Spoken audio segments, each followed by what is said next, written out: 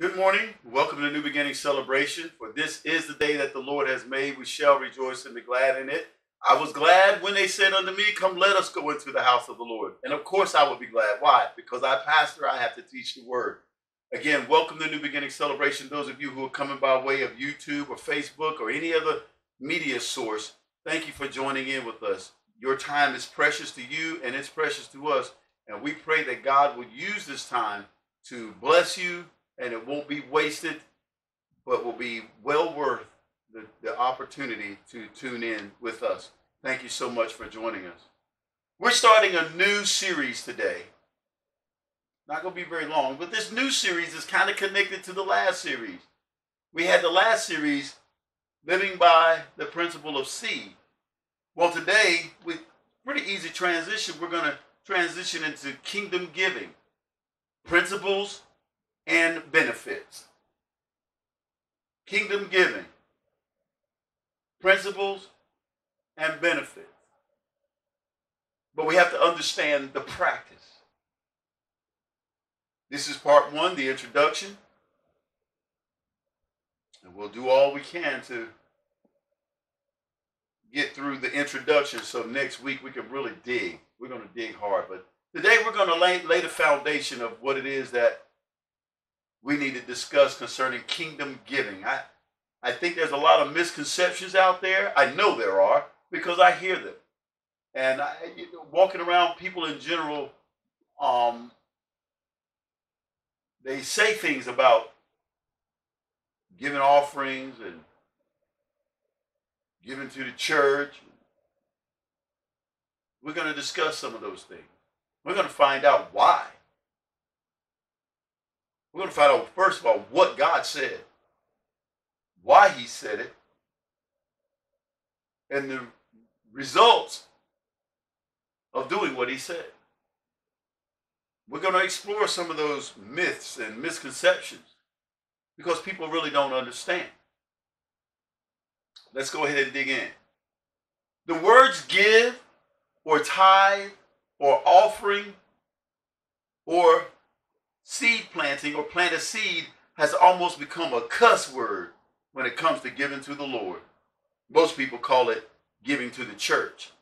Don't understand it. When you give to anything or anyone, when you give, especially your tithe and offering, you're giving to the Lord. You're not giving to the church. You're giving it into the church, which is the bank house for God. When it's offering time or a ministry solicits financial support over the airwaves, most people tend to cramp up, get a little tight, their palms get sweaty, and in various terms wonder why preachers always keep asking for money. Y'all like my English right there? Why preachers keep always asking for money? It seems that there is not as much of an issue when it's time to pay the restaurant for that delicious meal you just devoured. And sometimes it ain't so delicious and you pay it anyway. Fries cold, burger hard, overcooked, drinks watered down. You slurp it down, slop it up, wipe your face, and pay that bill. Well, I tell you, I'd hate for you to come in my restaurant, no matter good or bad the food is, and you complain every time you come in and be like, excuse me, there's a you cannot trespass sign on this door anymore for you specifically. I know my food is terrible, but since you know my food is terrible, stop coming in my restaurant. When it's time to pay Hollywood actors through your giving of funds to purchase movie tickets, cable and satellite bills, you're A-okay. Like clockwork, every month that bill comes through because you've been entertained by John Travolta, Tom Cruise, and whatever the rest of their names are. Denzel Washington, there we go. And you pay that bill because you done watched that good old movie, Man on Fire, Face Off. You know, Nicolas Cage in there too. Top Gun. I know I'm going way back. Back to the Future. You still paying for that. I got something wrong with you. But we're A-okay. Nobody asked him, oh, you know the satellite bill is due? The example will even roll right along with paying athletes to play a game or live or via television, in person or via television. These guys get paid money. Basketball players, football players. I mean, ridiculous, and a ridiculous over amount of money to play a game.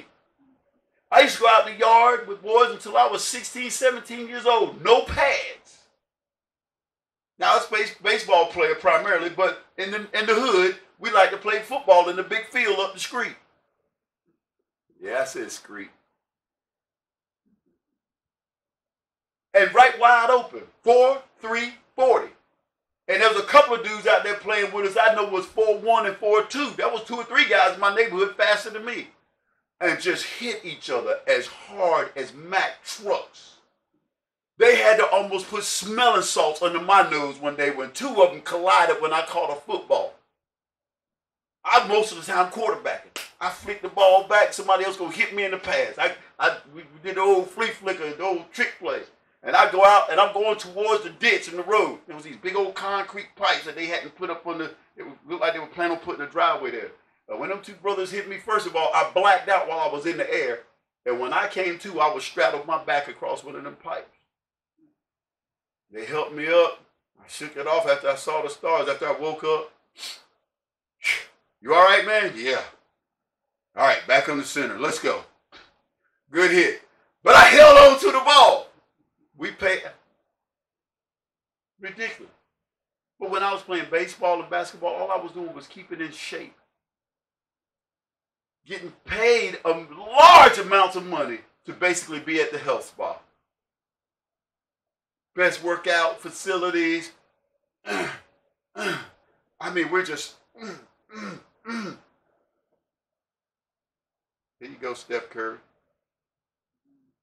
$400 million. Or here you go, so-and-so. $350 million. Here you go, so. And they run up and down the court for 2 hours in the best shape of their life. And we're paying them to keep in shape. But if you want to keep in shape, you're going to have to go buy a membership. We don't fret about that. And I'm not condemning or opposed to those things. But when it comes to giving to the one who created all things and gave us all things to enjoy, including the people, the food, the abilities, the sports, and even the money, we have reservations and ask foolish and stupid questions. Like, why do they ask for my money? He created a thing.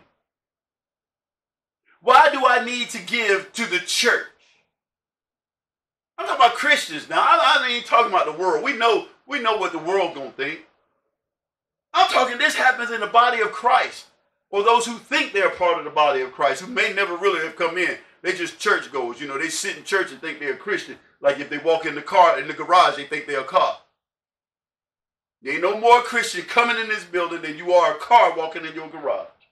You got to be transformed by receiving the fact that Jesus rose again, died and rose again from the dead, shed his blood for your life, and is sitting on high at the right hand of God. You got to believe and confess it with your mouth. Why do I need to give to the church? Then it's become obvious that there is a lack of knowing and understanding God, the Bible, and the practice and promises associated with giving. We talking about, we just come off living by the principle of seed, so this is just perfect. And I like to teach only one time a year, strictly on giving. Only once a year. You ain't going to hear me up here begging and pleading. Brother, beg, sweet darling, please don't leave me, girl. You ain't going to hear me up here begging and pleading. I ain't too proud to beg. But I'm not going to beg and plead for your money. I will beg and plead for your sympathy. But I'm not going to beg and plead for your money. Thank you, Temptation. That came out of the book of Temptation. It's going to be a pretty hard message. It's going to be a sobering message. So when we get to the end, we'll realize how foolish we are and how much more impactful our lives could have been for what God wants to do for us. You want to keep driving that car, you pay that car note, don't you? You might grumble and complain just a little bit. And sometimes you don't grumble and complain. You just know, okay, hey, this is what I got to do. I got to pay my bill.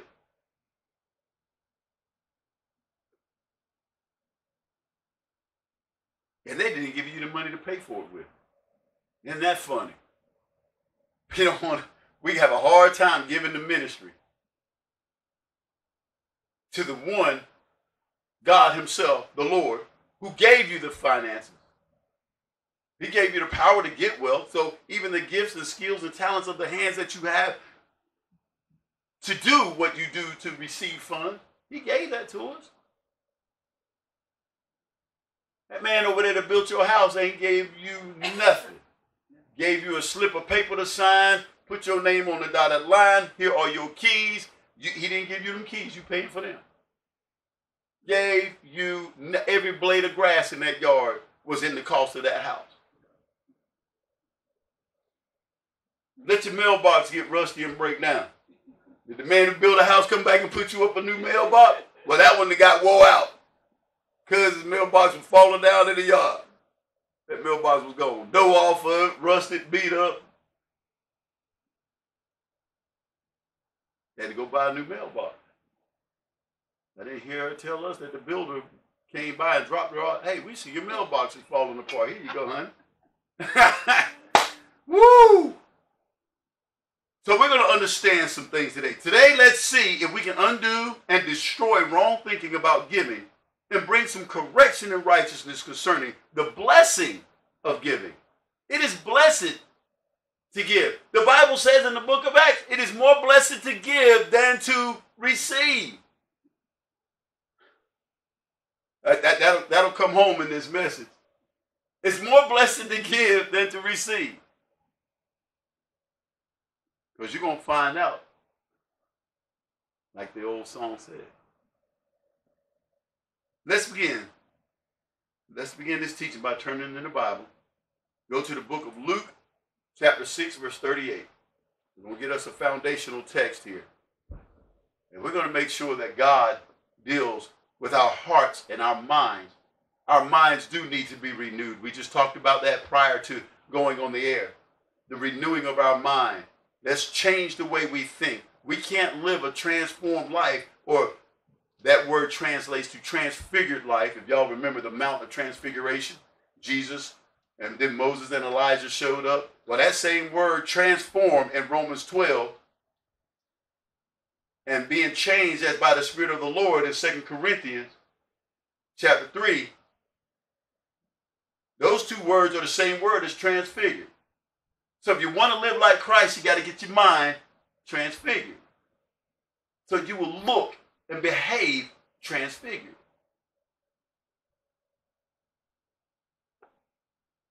Luke 6 and 38, the Bible reads, "Give and it shall be given unto you. Good measure, pressed down, shaken together, and running over, it will be put into your bosom. For with the same measure you use, it will be measured back to you." Father, we thank you for this message today. And first of all, God, we thank you for your son, Jesus Christ. We would not be here to do any of this if it had not been for your mercy and the grace and truth that came through Jesus Christ. We thank you for him coming, redeeming us, sacrificing it all, and bringing us into your family. We thank you, Father, that he, your living word, gave us the written word,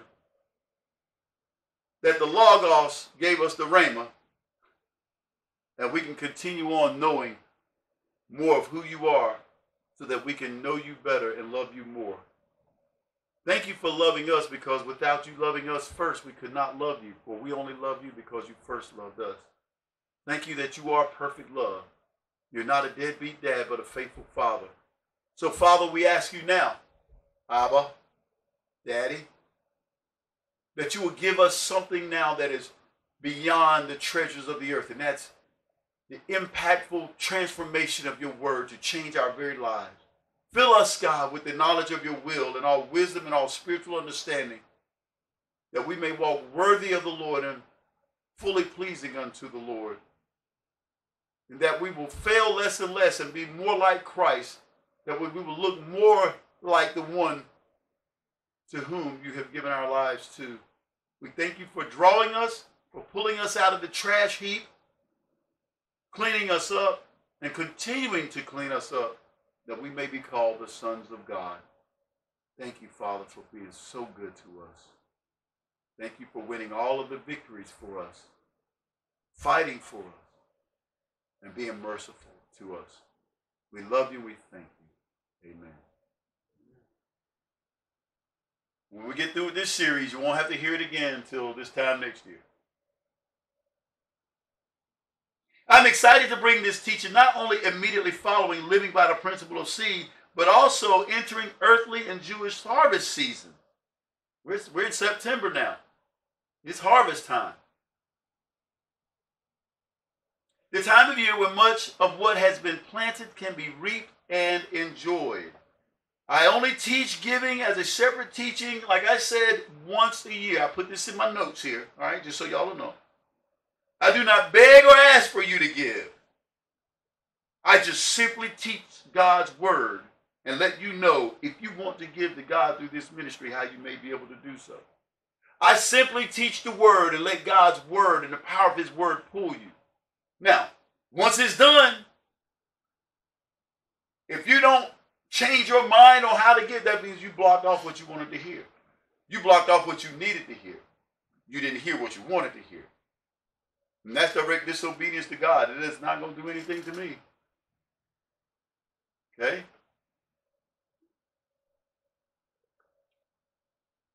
All right, buckle up. This verse is loaded. And our Savior, Jesus Christ, spoke this into the ears of his disciples as he prepares them to become filled with him, to be just like him, and do the works of God in the earth. First, we are commanded to give. It just simply says give. Secondly, when we give, there is a promise, a guarantee straight from the mouth of the Word himself, the Word of God, that it shall be given to us. He didn't say may be given, possibly given. Well, we'll think about it. He said that give and it shall be. Not just even will be, shall. Shall kind of locks it in. It shall be given unto you. I often hear it asked from Christians, why do I have to do it first?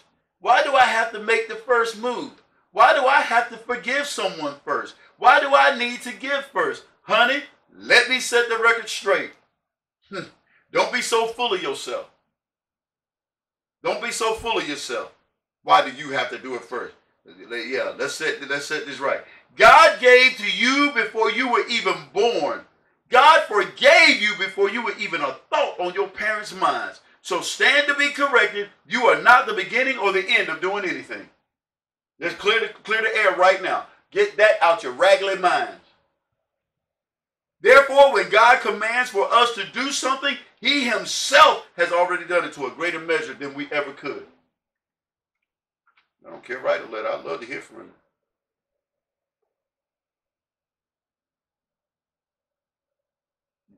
Because if you think that much about yourself, then now we got a problem with pride. You need to go back on the videos a few pages back.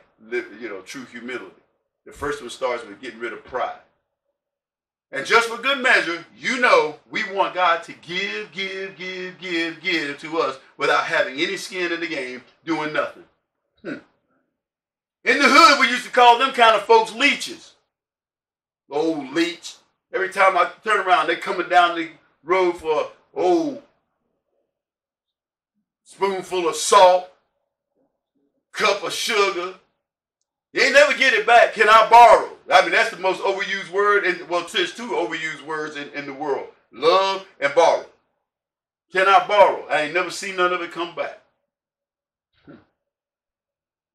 We used to call them folks leeches. So let me offer this challenge. Next week, I want you to go to work and sit on your derriere and do nothing, and let's see how much and or what you do receive. I bet it won't be a paycheck. And you shouldn't expect one, because when you became a part of that company, you agreed to their terms of employment, which meant you were to what? Give of your talents, Give of your skills, give of your abilities, and you shall receive for your giving.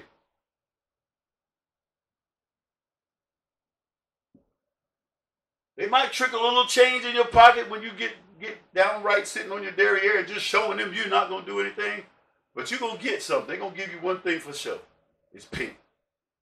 It's pink. We call them also walking papers.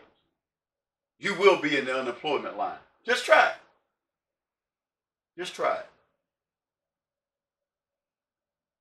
Give, give, give, give, give. That's all we want God to do. But when it's time to give to him, well, you know, I can barely keep my bills paid. Let me help y'all understand something. Now, and I'm trying not to go too far ahead, but when I became a giver, a consistent giver, living paycheck to paycheck, I want to describe to you what I'm doing today. I want to describe to you what I've done twice within a year at the car dealership I work for.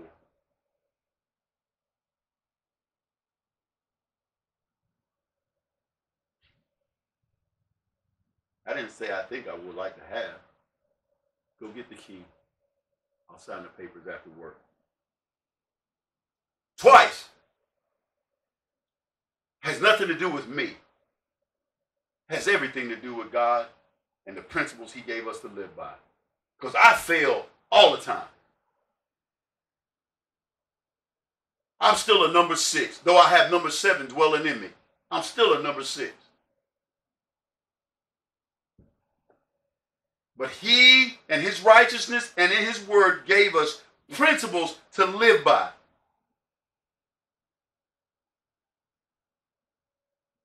Ain't good sense to try to do some management. Thank God for a wife that knows how to manage some finances with me, because I'm too busy with other stuff, and she does a great job. I used to do it at one point, but I found out that this girl keep up with numbers like crazy.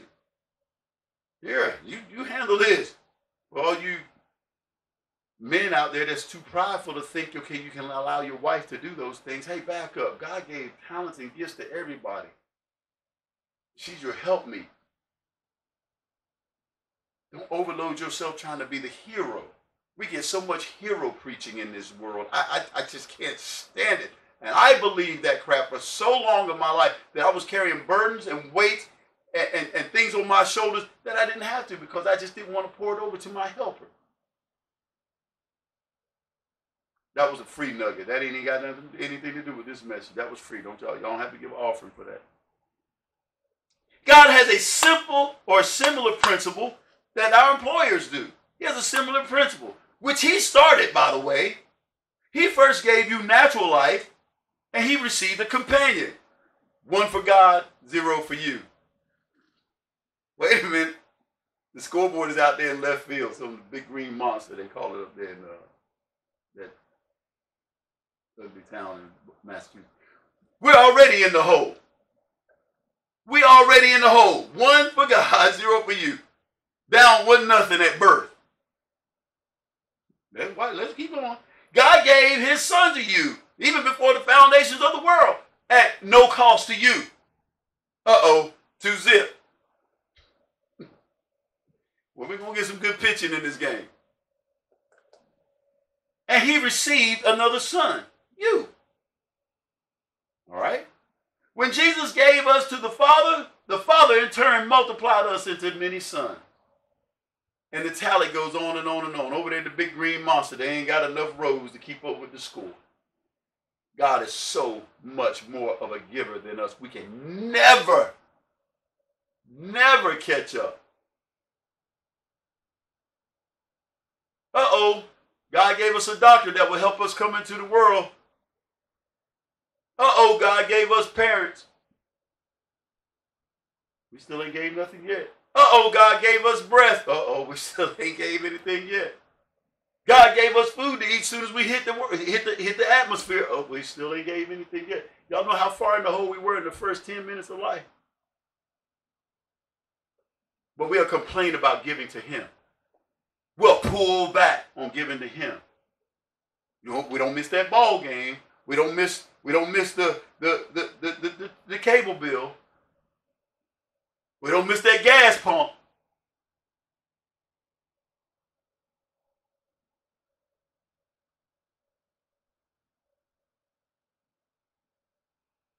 We don't miss lunch or dinner. Well, no, you work like I do. Sometimes you might skip it and don't even realize you missed it. But he has multiplied and multiplied the givings unto us.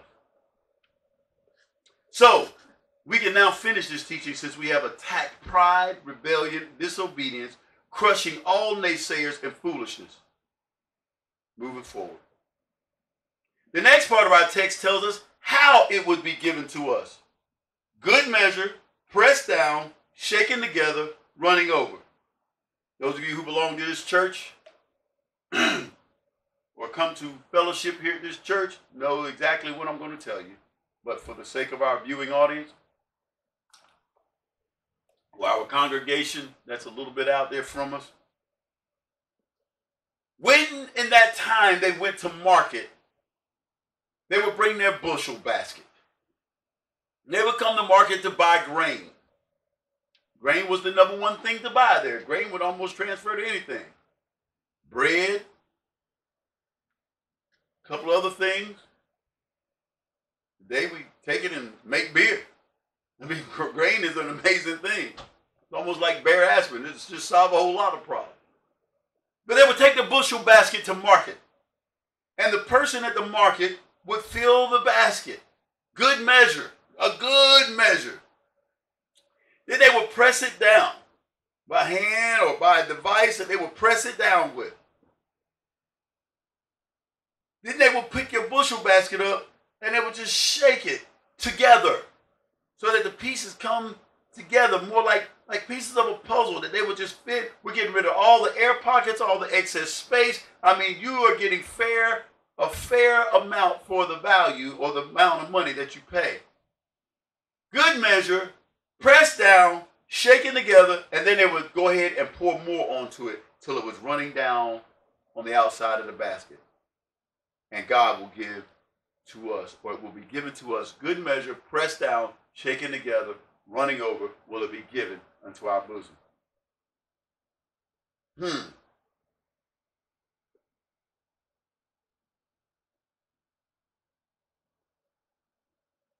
Have you ever heard the saying or the song, you can't beat God's giving no matter how you try? You can't beat God's giving no matter how you try. The great benefit of giving is that God makes certain that the quality of what's given to you is full, complete, and abundant, enough for you and others who you see that are in need.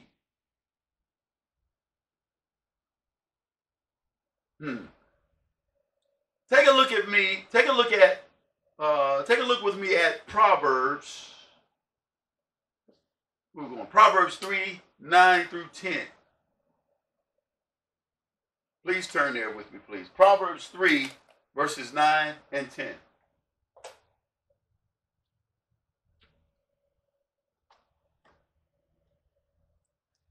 Some of you have the Bible apps on your phones or your iPads and iPods and eyeballs and all that those other eyes. Just tap and click and punch and scroll and slide. Proverbs 3, 9 through 10. Honor the Lord with your possessions and with the first fruits of how much? All your increase. Honor the Lord with how much? Your possessions, and with the first fruits of all your increase. Bonus check. Take it off the top. So listen, just like the verse we just read. So your barns will be filled with plenty. That refers to grain. Most of the time the barns were filled with grain and other things. But the first thought here, process in this verse is about grain because it was so multifaceted in what you could do with it. So that your barns will be filled with plenty and your vats will overflow with new wine.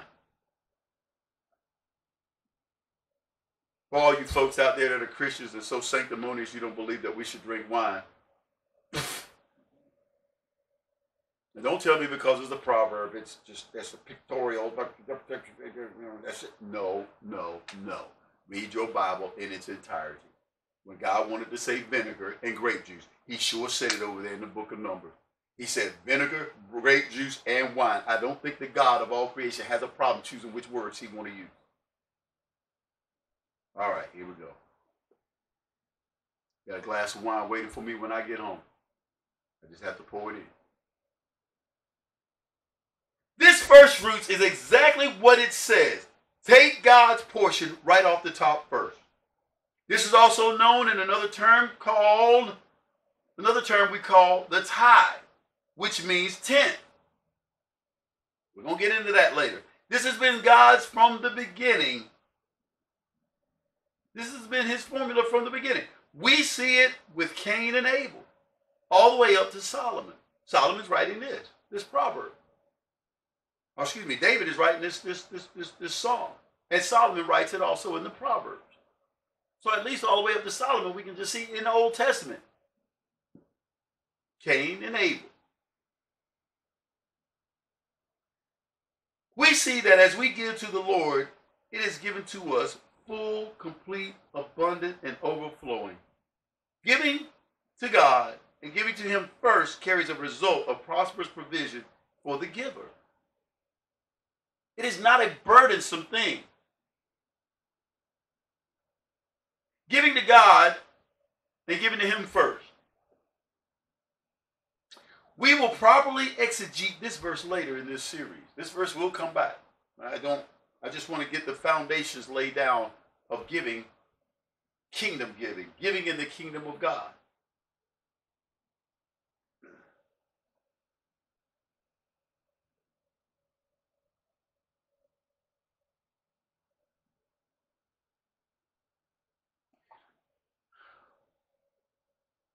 Now, when we say giving unto the Lord, does it only mean to give money in the offering in a church?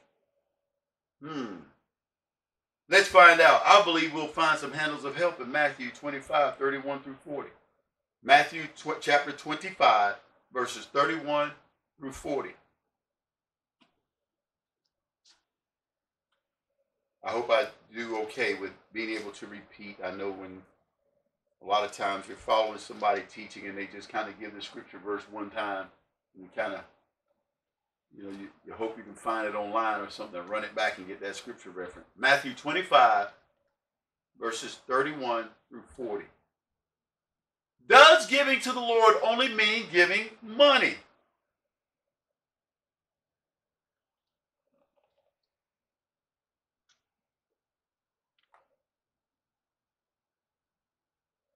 Ready? And here we read. When the Son of Man comes in his glory, and all the holy angels with him, he will sit on the throne of his glory. All the nations will be gathered before him, and he will separate them from one another. And he's talking about the goats and the sheep, right? Because this says, from one another, as a shepherd divides the sheep from the goats. And he will set the sheep on his right hand, but the goats on the left. Now, I had to read all of that so you'll understand what I'm getting ready to say that connects with the ministry. I see someone look at me like, why is he reading this? The king will say to those on his right hand, come ye blessed of my Father, inherit the kingdom prepared for you from the foundation of the world. For I was hungry, and you gave me food. I was thirsty, and you gave me drink. I was a stranger, and you gave me a roof, took me in. I was naked, and you gave me clothes. I was sick, and you gave me a visit. You visited me. I was in prison, and you came to me. You gave your time and took that opportunity. Listen to what he says.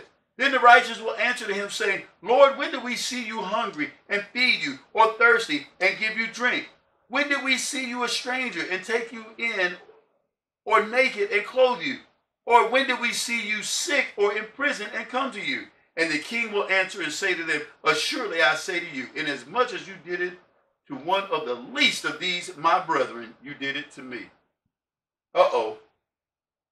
Oh.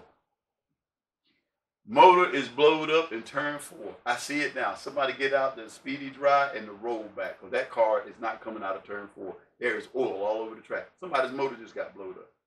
Jesus said that when we give to others, especially those of the household of faith, my brethren, remember what we talked about, brethren, referring to family, kingdom of God, do good to all, especially to those of the household of faith. Let all good things begin again at the household of faith. He said, when you did it to one of the, even the least of these, my brethren, you did it to who? So when we gave clothes to that person that needed clothes, when we gave food to that hungry person, when we took time out to go visit another individual in prison or in the hospital or on the sick bed at home, guess who we were giving to? See, because we got to always go back to the, what is it? The law of first mention. And what's the law of first mention that we can refer to right here? In the image of man, God created him. He said, let us create man in our image and according to our likeness. When the death penalty came about, when government law was being established on the earth for man to handle government, the first thing God instituted was the law of the death penalty. If man shed man's blood, his blood shall be shed by man. For in the image of God, he created him. Why? Because life is in the blood. But God always, throughout the scriptures, referred back to man's importance of being and existing connected strongly to who he is. Tell you what, you don't believe that? Let somebody mess with my son. I'll show you how strongly connected. He way in Texas. We ain't talked in a long time. But let me hear tell us somebody mess with my son before the police can get to him. Honey, he has seen a bad day. I'll tell my son, I done lived most of my life. I got him. If they lock me up for the rest of my life, I'm good. Been there, done that. I know what the bed feels like and how the food tastes. Let somebody mess with my child. You want to see how strongly connected he is to me? That's how strongly connected we are to God. Even more so.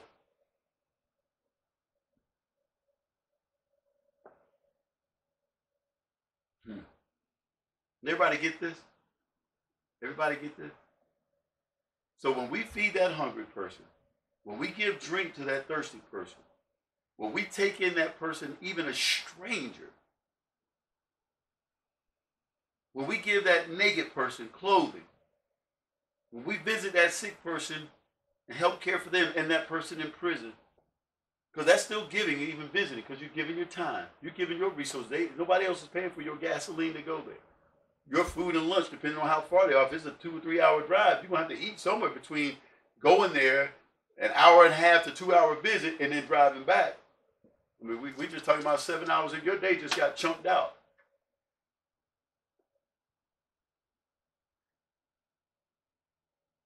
That's given to the Lord.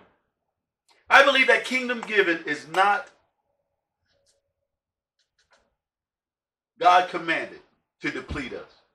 Okay? I don't believe God commanded kingdom giving to deplete us of what we have and leave us destitute. But as we can see so far in this introduction, it is a principle in which he has the wonderful privilege of a loving, faithful father to bless his children. It's an investment. We'll invest in our 401k, we invest in our stock market, we invest in our homes, the upkeep of our homes, the upkeep of our vehicles. Those are investments. Well, God is letting you know, wait a minute, the best investment you can make is giving into my kingdom. Where moth and fire and rust cannot destroy. It can't be corroded.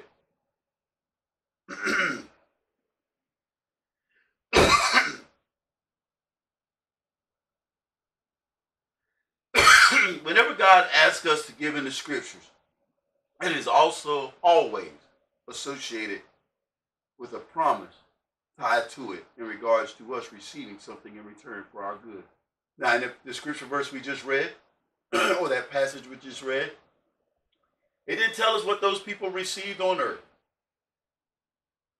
But one thing they did receive was the privilege of sitting at his right hand in glory. It also talks about those who saw him in those conditions and didn't give, or saw others in those conditions and didn't give. This is what they got. This is what you're going to get if you go to work next week and sit on your laurels and don't do anything. And these will go away into everlasting punishment, but the righteous into eternal life. Now we've saved by grace through the shed blood of Jesus Christ, him sacrificing his life and the work he did for us. But there's a beautiful thing about rewards that God gives to us, even in eternity, and how we give and live here on earth. You don't believe that? We go to the book of Corinthians. It talks about the works that are of straw, hay, and stubble that get burned up. And then the works that are of stone and precious metals, and that's what'll last. Well, he's trying to give a description there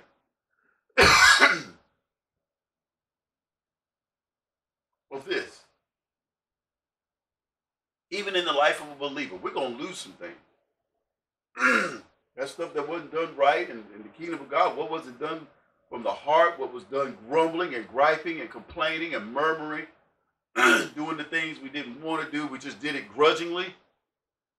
And the things that'll last are the things we did for righteousness' sake, with the right perspective, the right heart attitude as a cheerful giver. The things we did to try to make ourselves all puffed up and put out there, destroyed, burned up. But the things we did in a place of humility because of Christ and because God has asked us to do these things. He's commanded and he's asked. And he implores us. He delightfully woos us to do things. And we'll do it. We'll do it. Whenever God asks us to give in the scripture, it's always associated with something of a promise of how God will do things in return for our good. We're going to end here for now, but we will continue this series next week. And we're going to continue this series next week to bring us to a place of joyful, cheerful, hilarious giving with a willing heart. We've got to learn how important it is to give into the kingdom of God. God, give, and we don't want to give back. That's a bad thing. And let me tell you something. When you stop giving like you should, you're going to notice it. Things get a little tight. I understand. When things get a little tight, there's that tendency and that propensity to, well, I'm going to borrow this out of here from God right now, and I'll pay him back in a month. Careful, because you might forget. You do it again, and all of a sudden, the devil gets you comfortable. After a while, you're back to just giving pennies. You don't even give as much of a tithe. We got to be careful. Because when we give, you want to know something? God's still giving to us. He is. I see a lot of trees out that window over there, as I can see just a little section. There's a lot of trees out there. You know what those trees are doing? You know what the rest of those plants are doing out there for us human beings? What is it giving us? Oxygen. Who created those trees and plants? God. What did he say? That his word will never stop? His word is never ending. And he spoke that stuff into existence, and it keeps doing exactly what he commanded to do. One time. All he had to do was say it one time, and the word kept going. He's still giving to us. Let's not complain, gripe, and grumble. Church members, Christians, body of believers, body of Christ, believers in Jesus Christ, disciples, whatever else we call ourselves, followers of the way. Let's make certain that we attend to giving to the Lord without hiccup, hesitancy, or delay. I think he's given enough that we should never complain. Y'all are amazing. I hope you join us next week if you're joining us on YouTube. This is, again, a wonderful time to be alive.